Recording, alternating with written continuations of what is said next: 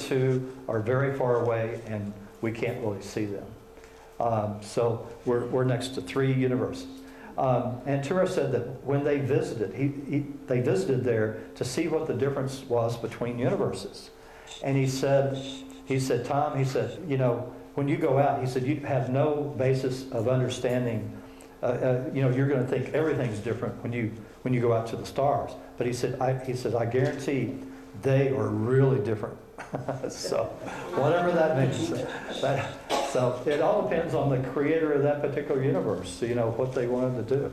And there's billions of creators with billions of universes, as small as the head of a pin, and larger, much, much, much larger than our universe. So that's where I am. I can take questions.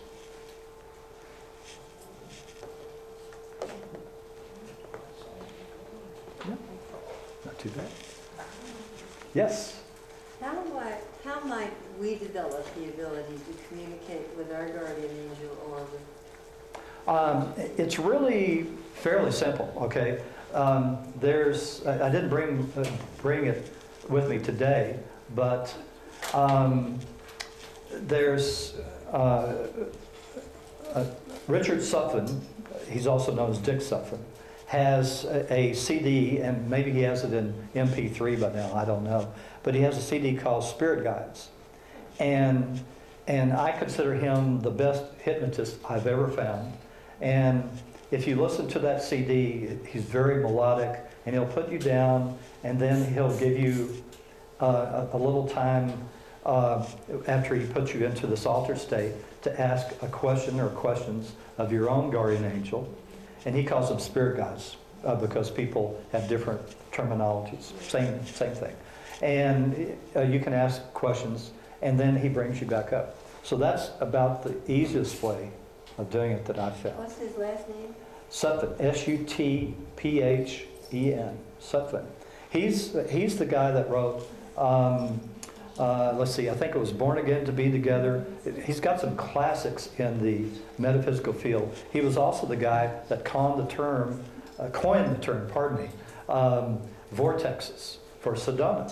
So he now has moved back to Sedona and has all of his workshops, and actually he trains hypnotists because he was even the president of the National Hypnosis Society at one time. So really, really cool guy. I like him a lot. What's his DVD called? It's called Spirit Guides. Yep. Where would you find it? Go to richardsutphin.com.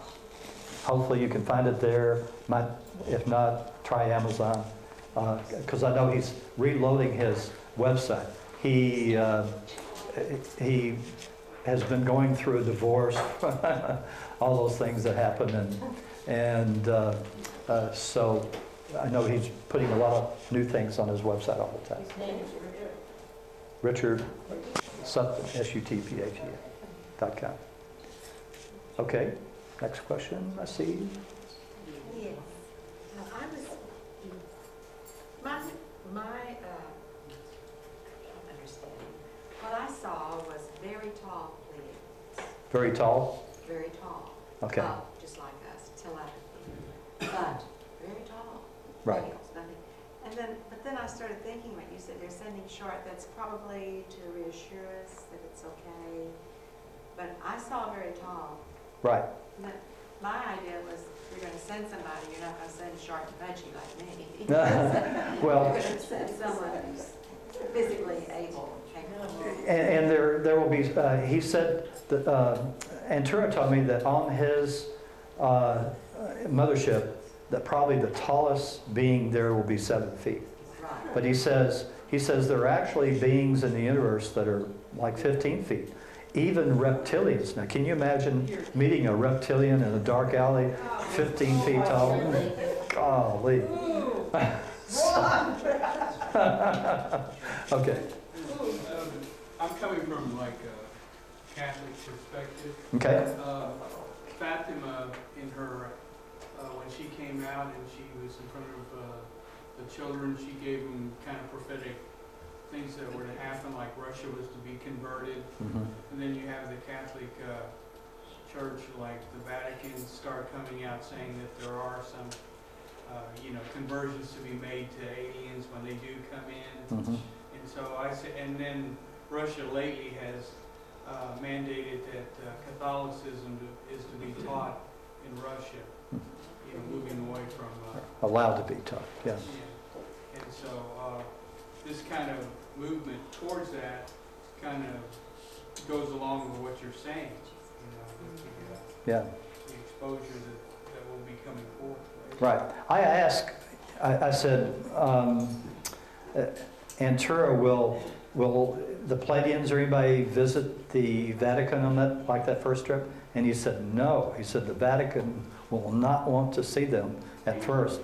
He said eventually they will accept a Palladian representative or whatever that will come to talk to them. So they're going to be, oh my gosh, what are we going to do? When that happens.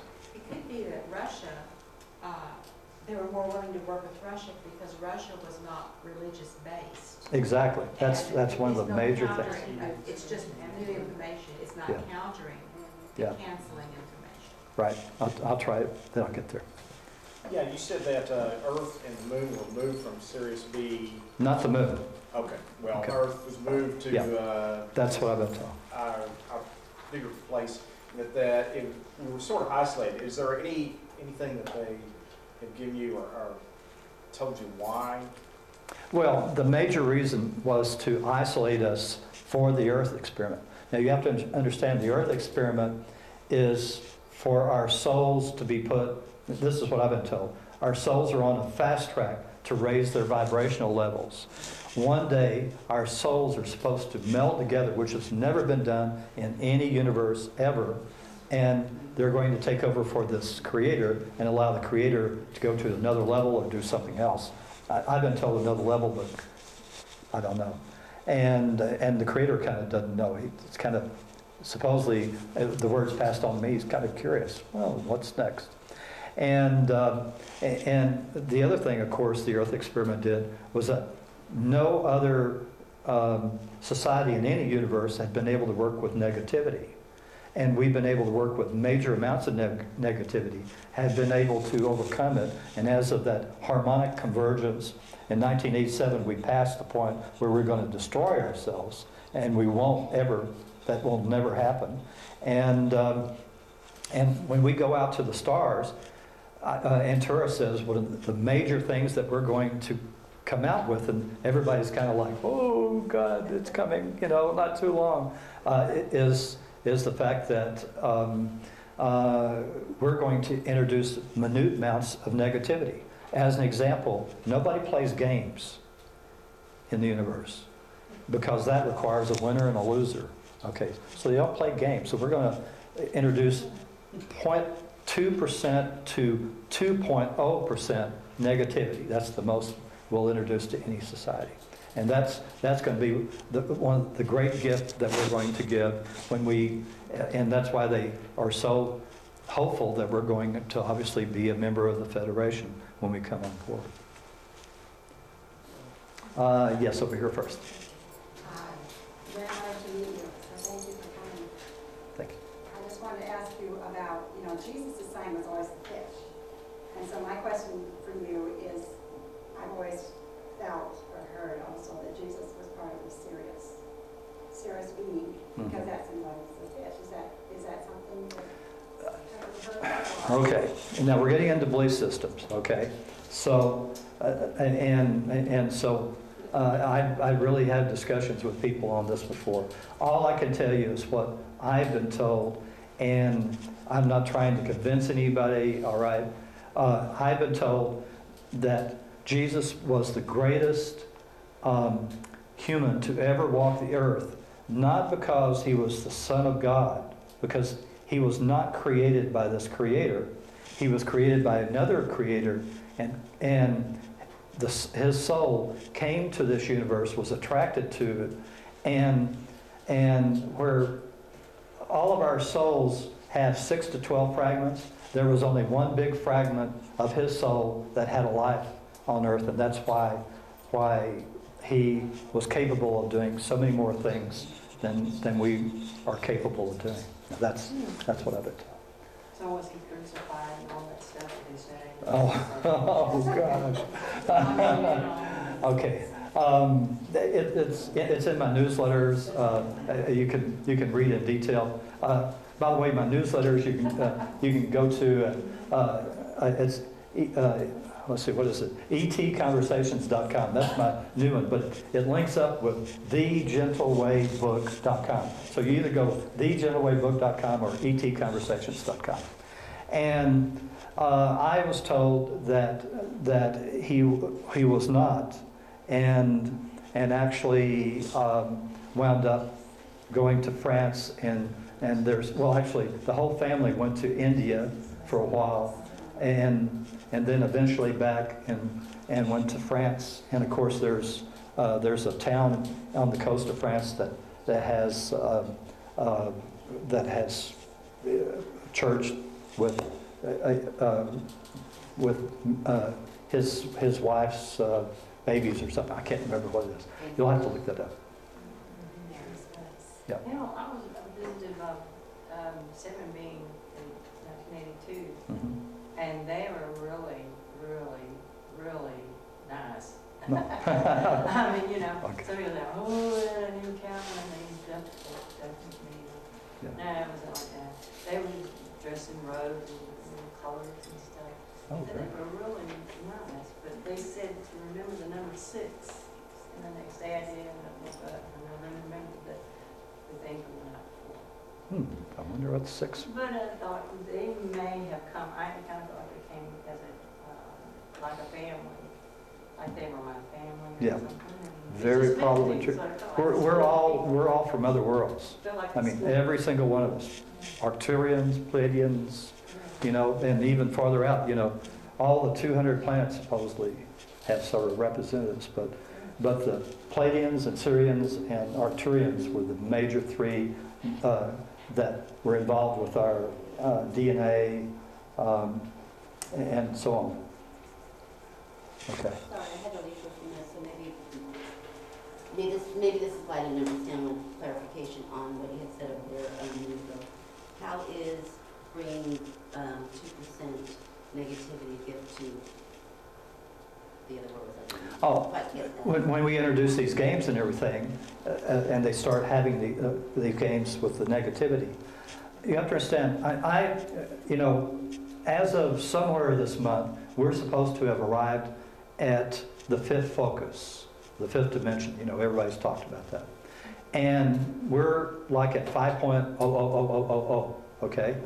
And so I thought these other ones, you know, because they've been around for a billion years and everything, they'd be like at 5.8 or 9 or something like that. They're all stuck at like 5.3, 5.35 in that range. So in other words, they've stagnated. They're not growing. Their souls are not raising their vibrational levels. That's the frequency, is what you're saying, right? That's the frequency. Yeah, yeah. Of their negativity, of the games in No, I mean, in general. yeah. In other words, all of our souls want to raise. I mean, that's why souls have lives. Our souls are having hundreds of thousands of lives across this universe. We're not just the only thing that they're doing. They're not just sitting around waiting for, you know. Our souls are tremendously powerful, much more than we understand, and so they've reached a level where they can't increase their vibrational levels to a higher level. And that's what we're supposed to do. By bringing negativity to them, we will push them along. We're going to kick alien butt. Because it's the game, I'm still not quite sure about the negativity The games that we bring. require negativity, because when you have winners and losers, that creates a negativity.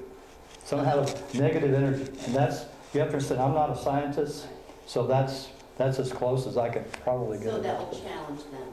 Is that what you're saying? I think there's a lot of soul growth. Yes. When you have hurt There's Yes. a lot of soul growth and negative things that happen to you. Yes, Probably more so than when things are going smooth. exactly. You learn more. You learn more. So- And